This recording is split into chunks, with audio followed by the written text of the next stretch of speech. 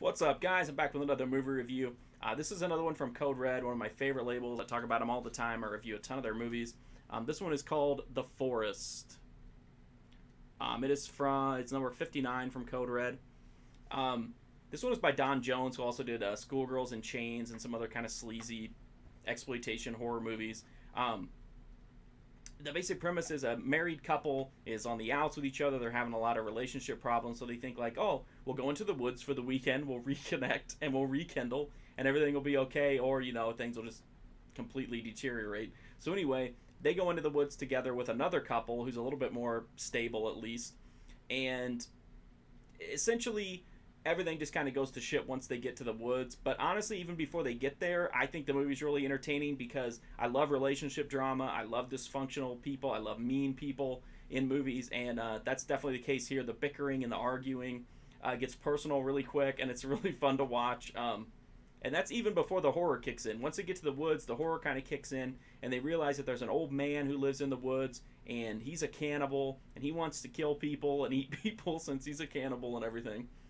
Then there's also ghost children, which is fantastic. These ghost kids have the most annoying voices you have ever heard in your life.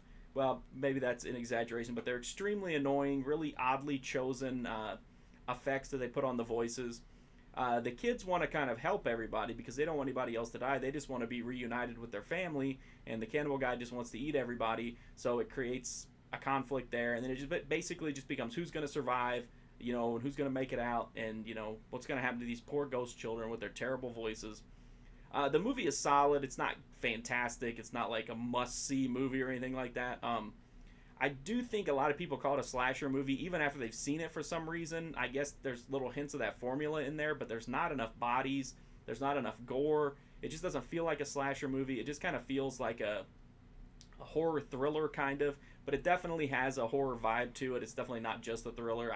I just don't think it's a slasher movie. It doesn't have a lot of blood, doesn't have a lot of nudity. It does have a lot of crazy dialogue, and the ghost kids are bizarre, so there are some like quirky, weird moments to it. The pace is kind of slow at times, and that's a real drag. I think that's probably the biggest complaint I have about the movie. I don't mind that there's not a lot of gore, but I do wish that the movie moved a little bit quicker. Other than that, I think it's solid, but it's not something, you know, you should particularly like rush out to see or anything. The Blu-ray from Code Red has a new HD scan from 2016. It's got an audio commentary track, actually 2 audio commentary tracks, a featurette, and the original trailer. I didn't watch any of the extras because I just wanted to see more movies, but the transfer looks really good. I mean, it is what it is. It doesn't look pristine, but I don't think it ever will. This is probably not the kind of movie that's ever going to get a, you know, insane Criterion level restoration, but I think it looks fine. It definitely looks better than any version I've seen before. As far as recommending the movie, I think if you're a horror fan, you should probably check it out at least once just to see it. If you're a fan of Don Jones, you should check it out.